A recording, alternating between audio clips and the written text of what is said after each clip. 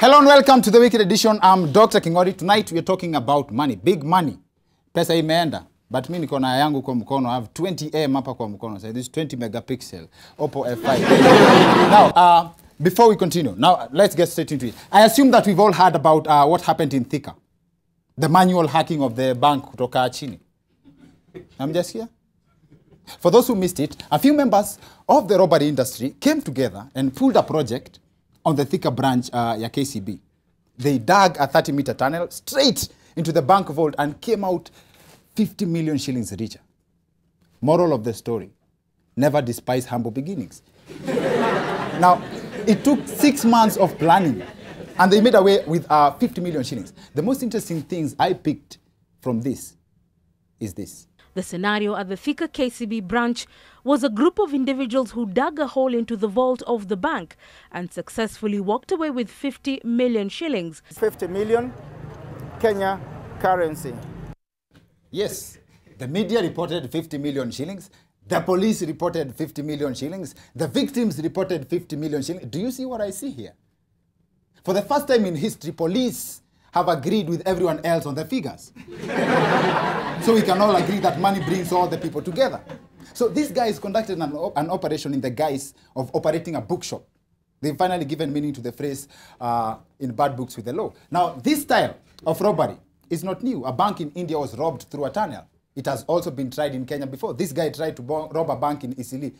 Lakini shimo yake ilitokea Dandora. The KCB, the Thika incident though, should be the most daring incident we have seen yet. The robbery was planned and carried out swiftly within a period of 6 months, bearing in mind that there's a police station directly across the project. So many things could go wrong. What if they mistakenly dug the tunnel into the police station? As in, kwa bahati mbaya ama mzuri, shimo itokee kwa OB. Then you have to get creative now. Oh. Nafikiria nimepotea. Sio huku. Afande, wacha niende vile nimekuja. That depends on which officer is on duty then. Kuna wengine hata ukirudi ndani ya shimo hawezi kufuata kwa sababu hawezi toshea. Kama anaweza kutoshea, then you have to even get more creative. Habari ya Fante. Mimi ni Yehoshaphat. Nabii Yehoshaphat. Ni siku ya mwisho mmeambiwa. Mimi hata nikufufuka nimefufuka saa hii. Hiyo unasikia sio honi, hiyo ni tarubeta. Uko tayari twende? Hata unaweza enda? Nope. Now the thieves are said to have been 5 in number with a 50 million shillings loot. Basic math indicates that these guys ideally made a gross income of 50,000 shillings per day over the period before the maturity. Alafu usikie mtu akisema ati mjengo hailipi. Now, there are so many accounts to that incident, but this is my favorite. Nimeona teknolojia ya wizi sasa imepanda. Yes, that's very accurate. That is very accurate. Thieves in Kenya are becoming more creative by the job. There before, robbers used to go into the bank through the main entrance. Kuingia mzima mzima. The other day, they robbed a bank in Kayole by drilling a hole through the wall. Thika, which we are discussing, most recently was robbed from the ground. I wouldn't be shocked if the next incident we'll hear a case like, security was tight, lakini walitucheza.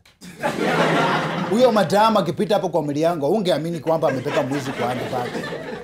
And the Thika case can be dealt with very easy. Next time, instead of having the guards stand by at the entrance waiting for thieves to show up so that they can, actually they should borrow this idea. Just have the guards lie down on the floor just in case it happens again. Unachomwa tu kichwa hivi, unapata soja na kungoja. Hata ni wewe tulikuwa tunangoja karibu. It's very difficult to know how Kenyans truly feel about the Thika incident because most people seem to be praising the thieves for their creativity. Kenyans appreciate a good robbery. If you steal money, good money, you could even end up as an elected leader. Kila mtu anajua hiyo. Lakini jaribu kuiba kuku ndio utajua this is the land of nyama choma. I actually said in another platform that in Kenya, thieves and oxygen have one thing in common. They both support combustion. And it's very It's very difficult to ignore the robbery industry in Kenya. In fact, the robbery industry is the leading employer in the unemployment sector. It's even recognized by the state. Lakini tukitembea ni kulia, ni kuiba. So sisi hiyo tuko na ujuzi. And the president is telling the truth. He's a victim. They stole his car. And Kenya still thinks that you cannot even imagine. Unaibaje transformer oil? How will that transform your life? Na hata wacha hiyo. Last week, a generator belonging to the Tharaka Nithi County government was recovered at the former governor's hotel. That's how much people are hungry for power. Now, the problem in this country is that ni kama tumeibiwa mpaka tumezoea. That's why people have gotten to a point of celebrating thieves who have shown effort. The police have promised to dig into the Thika matter, and so have we. Our guest on the show tonight is John Kiriamiti, a reformed former gangster, former bank robber, and an author now. Very good books. What a coincidence. We are also discussing a bank robbery that involved a bookshop. That's on the second part of the show. See you after this short break.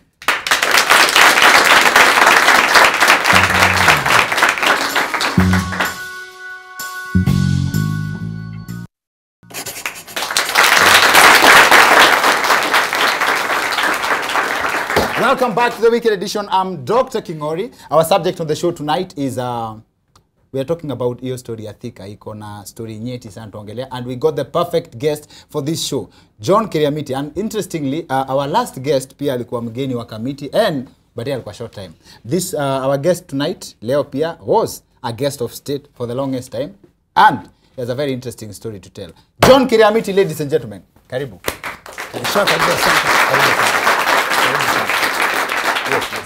Napenda vile umenisalimia. Shika kama bunduki, eh? Yes.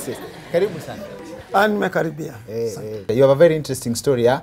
Ati wewe ndio ulipatiana idea ya gang kwa gang yenye ulikuwa nayo kitambo, ya badala ya kuenda kungoja watu watoke huko ndio wanyongwe, si ndio? Yes, I remember complaining to my friends. Complaining? Yes, I complained because you don't go lie outside the bank for 3 hours waiting for someone to bring money. Yes. Aje ku bank, where you can always move inside and get what there is. Huwakute huko ndani na profit. Mpaka yenye hawajatoa. Hata ile kabla hajatolewa. Ukiangalia mtu hivi unaweza sema kama yeye ni wa hiyo kampuni. Mimi nakwambia, even look at someone like that, nitakwambia huyu anaweza kuwa mwizi, anaweza kuwa nini. Honestly. And even whenever I go, I give lectures in schools. Na ukitaka nijaribu, you'll be surprised. One thing about prison, let me tell you something. Sijui kama nataka kusikiza. Wanasikiza. Vijana hawa, kama wewe unasikiza sana, eh?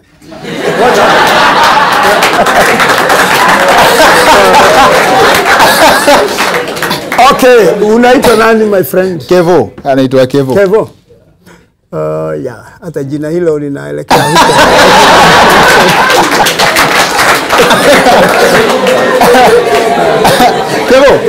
Kevo, nilikwambiaje about ile dance yako ile siku? But ni boys mpo. Ukiingia kwa jela hivi, the gate even opened, unasikia atmosphere ni nyingine. Unasikia umeingia mahali ni kama kuna kitu kinakuuma. Kuingia tu unasikia this is not you see mahali si hewa ile ya kawaida. So the moment you are thrown out because you are not questioned, sasa zingine umefungwa, unaambiwa wewe toa hizo nguo, sasa wewe ni mfungwa, chukua uniform hapo utauvae. Kevo usikie, utatafuta hizo uniform ukose, sababu all you can see ni rags zinakaa kama mchanga. The turning point ya uamue uache hiyo do rahisi, si ni pesa rahisi sana. Like unaingia tu uambia wasee walale chini, na labda mtu alikuwa anasikia usingizi, so lala tu, alafu unapata do. You just ordering people. Yenyewe in most cases it takes 5 minutes. 5 minutes. Unfortunately the consequences, kutafuta mahali utaziweka, jina limejulikana, hata ingawa hakukuwa CCTV cameras as we have them today. Yes. Descriptions from the police, na wale watu wako huko walikuwa wanajua sana. Ngoja, hakukuwa na CCTV camera. Hakukuwa. Mtu anasema tu vile unakaa. Actually, hata banks hazikuwa na grills. Nafikiria sisi ndio tulifanya watu wafikiria habari ya kuweka grills. Sababu ilikuwa mahali kama hapa unaambia mtu wewe look counter namba 3. And inside job. Mlikuwa na mtu anawaambia exactly, pia. this is what I was going to tell you. Yes. Inside information. Yes. So I see inside just as a person who works there. Nilikuwa nafikiria, for example, the police are not very sure about, seme kama the Thika incident, talking about the thieves had an inside person, sindio? I heard something that people in the robbery industry wanajuanga harufu ya pesa. So labda walichimba mpaka we don't have sniffing human beings hakuna. Sniffing dogs ndio tuko nazo. Okay. Kila wakati ni inside information. For instance, they are not angels kujua ati safe iko mahali hapa. Lazima iwe kuna mtu mmoja huko ndani katikati aliwaelezea, na hata wakati wanaenda kupurchase kuchukua hiyo nyumba next. Yes. Kuna mtu aliwa advise this is the right place because the safe is 100 degrees kutoka kama 90 degrees or whatever degrees. If for instance, the manager of the bank anaweza kuwa involved. Yes. And I want you to hear this. Yes. Hata wakati wetu najua mnaambiwa we have this amount of money. The manager tells you, or even a person who is directly connected with the money. Yes. Akwambia hapa tutakuwa na pesa kiasi fulani. So you guys come and lakini when you look at the newspaper the following day, unakuta pesa zile zinasemekana zilibiwa ni 3 times as much. So what happens here is the manager kwanza ananyakua zake. Anaficha. Yes. Mukirate the place, sasa anaenda kuzitumia. I thought different. I thought kama sasa hivi wanasema Thika ni 50 million, ndio mkisikia ni 50 na mliiba 20 mtoke mse hapana tulikuwa hapo tulipata 20 million. I thought that was that's very interesting. No, it's not the idea. Yes. Although pesa kama hizo hata kupata wenyewe, hata kusikia wameshikwa. Yes.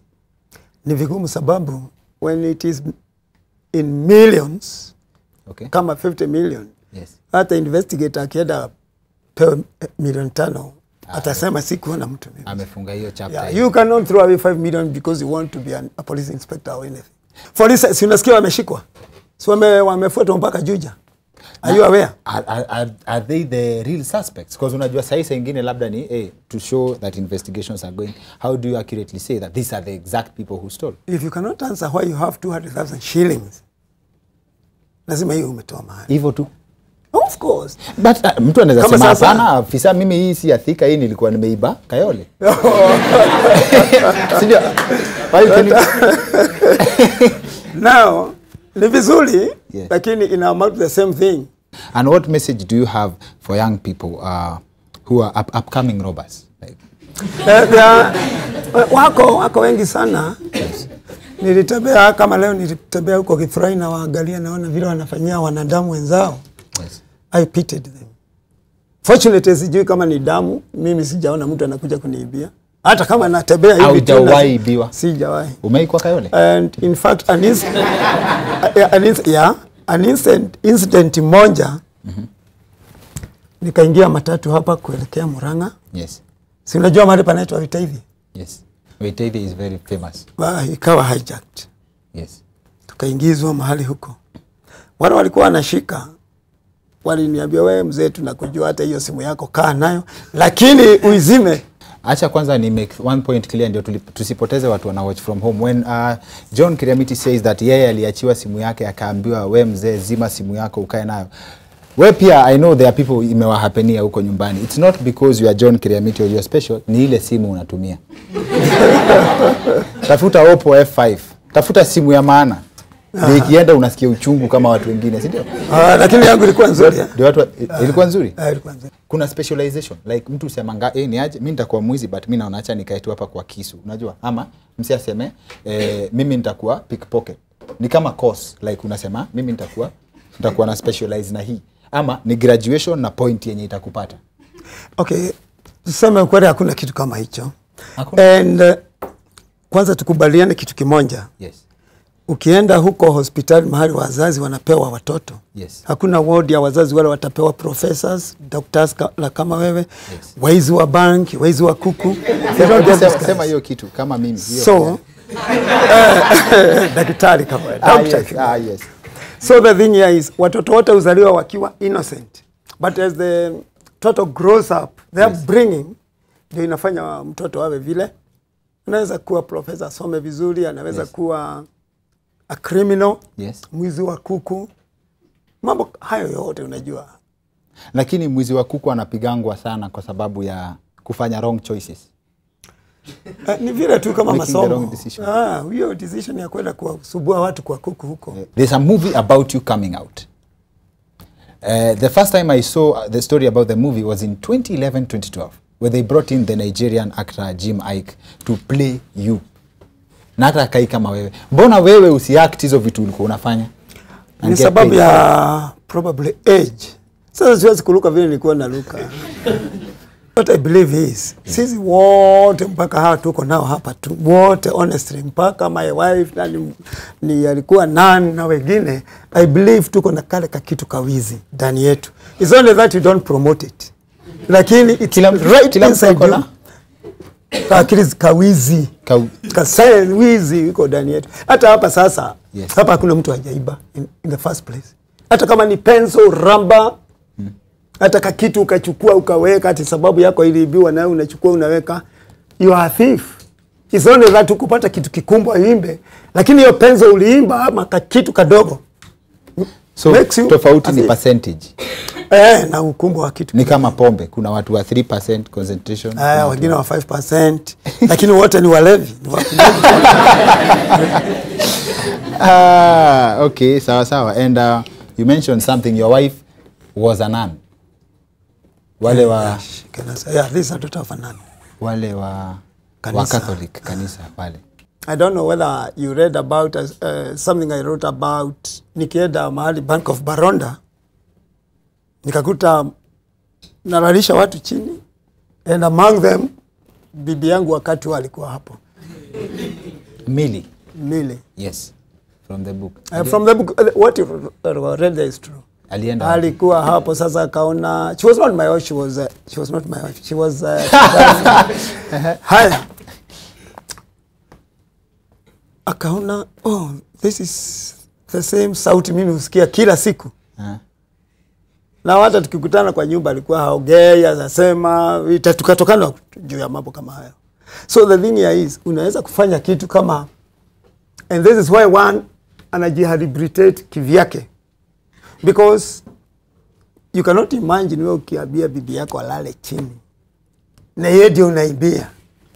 You are doing this because of her. Yes. Alafu anakuwa victim ya mambo hayo. Angekuita hapo.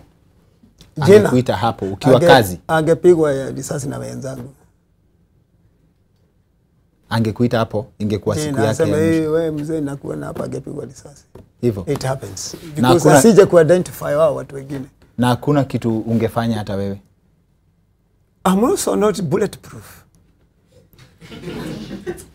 I was thinking, ama you could have taken so much interest in the film industry. Kenyan film industry, tunaambiwa we don't have good stories. Na hizo vitabu zako are best selling. You do realize kuna watu wanaweza kwa hawajazisoma but they could watch them as movies. It's very interesting. I don't know what Kenyans think. Yes. Sababu hiki kitabu tayari has been acted in Dutch. Yes. Na alikuja ni mzungu alikuja akanunua rights. Yes. Na ikawa acted there. It has even been translated. Hata hapa kuna there is one farm here that wanted to shoot the book wakati wote tulikuwa na Jamaica. Yes. I don't know, but it requires a lot of money to do the sasa movie. Niliona hata nisoma kwa gazeti hata mimi nikaona ati it requires about 385 M. Mnashangaa na hizi 50 ati 385 M. That was the estimate. Hiyo hata ukichimba tena bado it's tano labda tano 10. Haya, sawa. Of course I know uko na mafans wengi wa Kenya sana. On this camera hapa, this camera, you can give us a final word. Yeah, the show. Ni mpya. Haya, you can speak to this camera hapa. Waambie watu wa nyumbani and your fans, tell them something. Na kila mtu.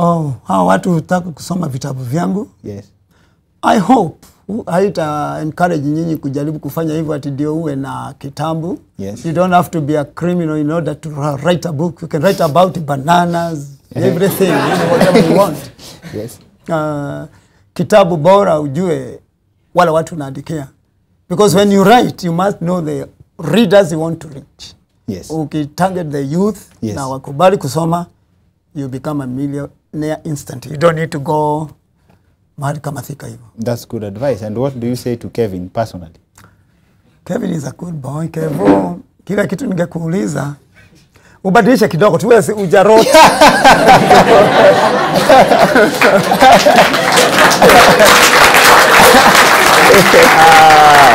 Thank you very much for coming on our show. It was a very interesting conversation. Very, very interesting. Wapi makofi ya John. That's it for the weekend edition. See you next week. My name is Dr. Kingori.